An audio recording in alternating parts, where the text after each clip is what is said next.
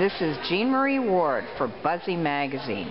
With me today is debut young adult fantasy author Morgan Keyes, whose Dark Beast has come out to positively glowing reviews. Welcome. First, I've got to ask, what is a Dark Beast? A dark beast is an animal. A dark beast is magically bonded to its human companion when the human is born. There's a religious ceremony that binds them together. And then as the child grows up, he or she spends his entire life learning and becoming a responsible adult.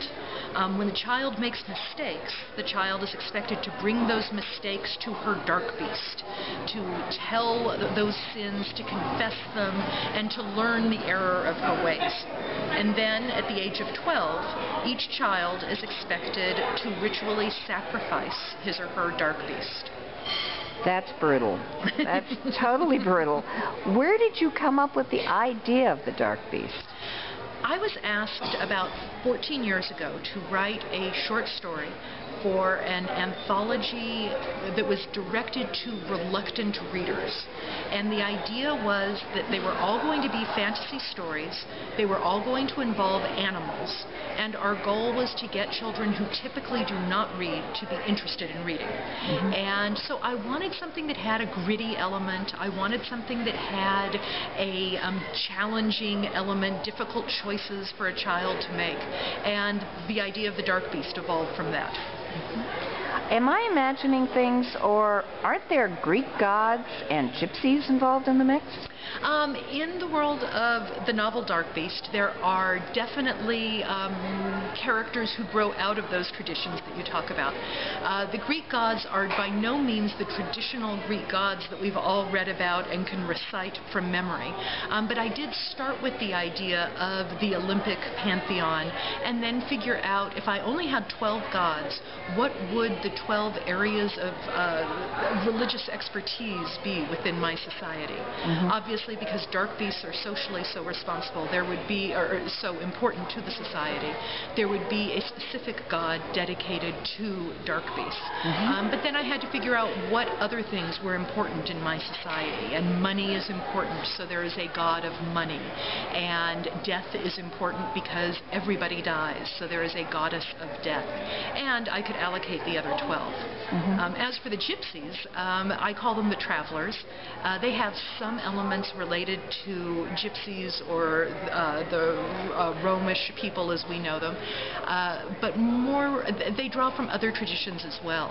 They are performers, and I got to draw on my long-standing interest in medieval theater and commedia dell'arte, and also the passion plays, and to bring those together into this group of people, and my heroine who runs away from home after she saves her dark beast and joins up with the travelers. Yeah.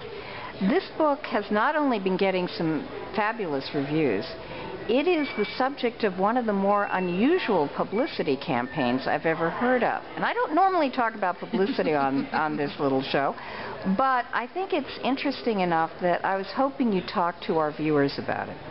I have been very, very pleased with the support that I've been getting from my publisher, which is Simon & Schuster, for this book. Simon & Schuster has devised this publicity campaign.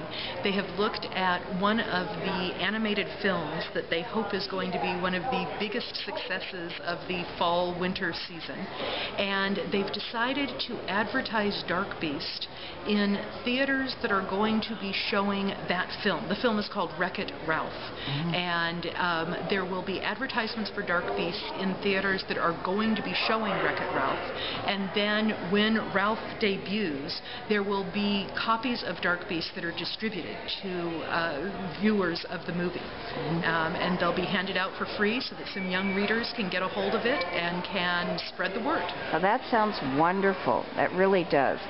Now, at the beginning of this interview, I called you debut young adult fantasy author Morgan Keyes, but Morgan Keyes has got a secret identity. She's also Mindy Klasky, award-winning adult fantasy author.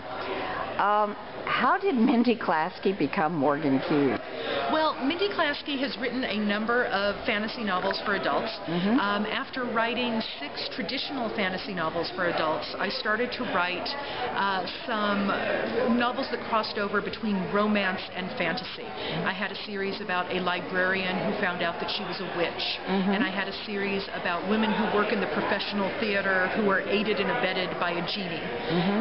And then I decided to write a couple of straight romances that had no fantastic element at all. And the last of those was very racy. So much so that I really don't want my mother to read it. And I decided that it would not be really helpful to start writing for 10-year-olds immediately after having written this very racy romance without taking a little side trip into a pen name. So that's cool. But the fans of your adult fantasy and romance do not have to despair. I understand that you're bringing out your backlist. Could you tell our viewers a little bit about that? I am in the fortunate position of having the rights to distribute my backlist, and so my traditional fantasy for adults, there's a series called the Glass Frights series, which traces the adventures of a girl who is 13 in the first volume and matures to 23 by the end of the series. And those are available as ebooks from the E-Reads publishing company. And then I have self-published my backlist of those librarian books and the theater books, and those are available. I am going to be writing my very first completely self-published book when I write the 4th book in the Librarian series, the Jane Madison series, and that will be out first quarter of next year. To that. All right, that's great. What's next for you in both of your identities? Well, Mindy is going to be bringing out that new witchcraft novel that will be out first quarter of next year. It is set in Washington, D.C., and it involves the main character creating a school for witches, which never goes quite as well as she hopes it's going to.